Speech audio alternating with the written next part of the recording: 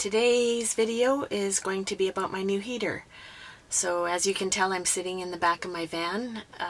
When I was camping in Arizona, right around supper time or shortly after, it would start to get really cold in my van, and I felt like it was too cold to comfortably do anything. I brought some work projects and things along that I wanted to do, and during the day I was out and about doing different things, and in the evening I wanted to work on some of those projects, and it just was too cold, and I would get under my covers and just want to go to bed. And so I pretty much just watched videos under the covers the whole time I was down there, and that really is restricting. And so not all of my camping is going to be done in warm weather where it's warm enough to just either be outside the van doing things. Sometimes you're just going to have to be inside, and on a rainy day that means it's not going to be that warm either. So I bought a heater. I will show you what kind of heater it is as soon as I set it up, but that's what today's video is going to be like. I'm going to start the heater and sit in my van.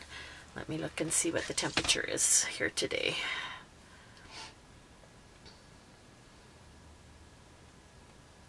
So the temperature in Enderby right now is 8 degrees, so it's pretty warm, but 8 degrees Celsius. It's pretty warm, but I'm going to see how long it takes to warm up this van and whether it feels comfortable in here.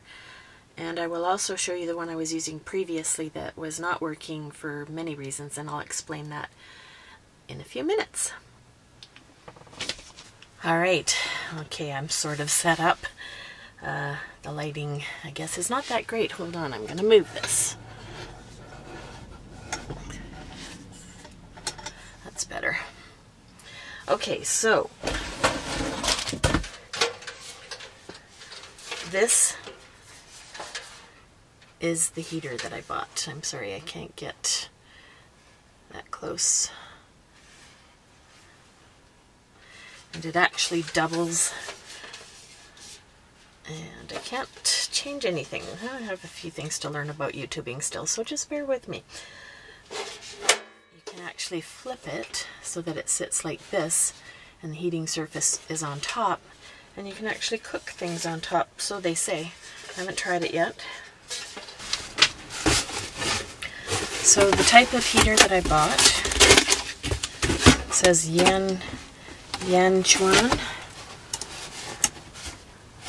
Make sure that's the English side you're getting.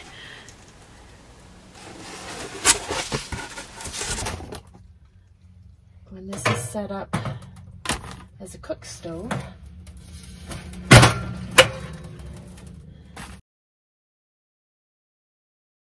it has this little rack to put on. It just fits in there.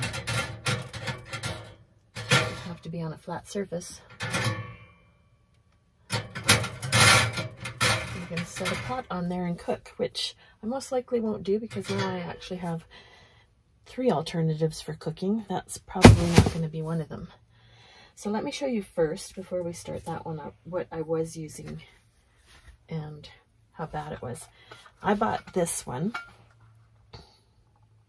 about 20 years ago, and I haven't used it for about 15 years ago. It's one of the ones that you plug that into the canister, and you have to actually light it with the thing. You turn the gas at the back and you light it with a lighter right there, and then the gas canister plugs into a little stand like this, which is not very stable because for the most part this table is not here and I don't have a solid surface to put it on, so I was terrified that it was going to tip over and catch all my bedding on fire, and in the process me on fire. So I didn't like using this when I was using it.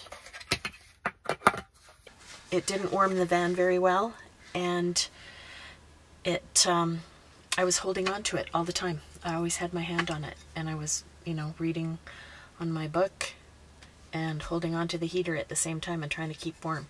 So really not functional for my use. So that's why I bought this one. And this one, I believe, let's see if we can make it work. I just plug the butane into, it's just like those cook stoves that you see everybody using, or maybe you have one yourself.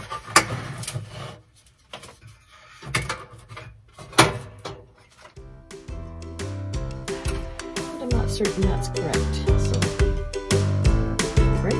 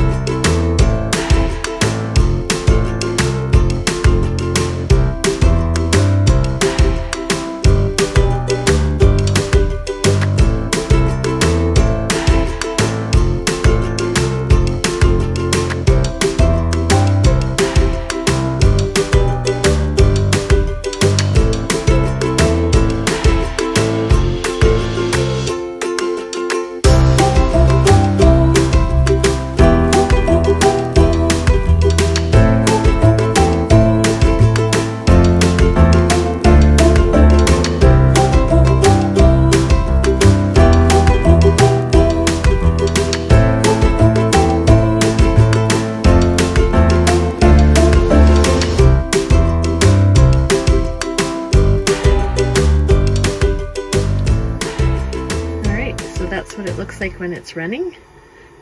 Frank finally got it going for me. Thank you, Frank. Neighbor Frank.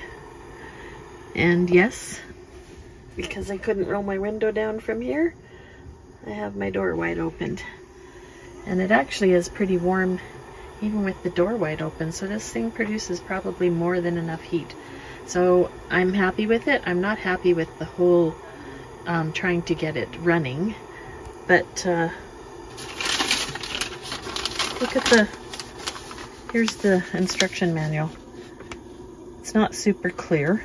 I mean, obviously you can't read that probably on the screen, but here, I believe this is the problem solving section. What the heck is that supposed to mean? To distinguish and dispose the malfunction and abnormal. So I was not able to get it going. Do you think any of this helped? No, not really. Alright everybody, thanks for watching again this week. I just thought I'd leave you with a little bit of a video clip that I took on a drive that I was on just this past week, just to show you a little bit of spring in the North Okanagan. Enjoy, and we'll see you next week.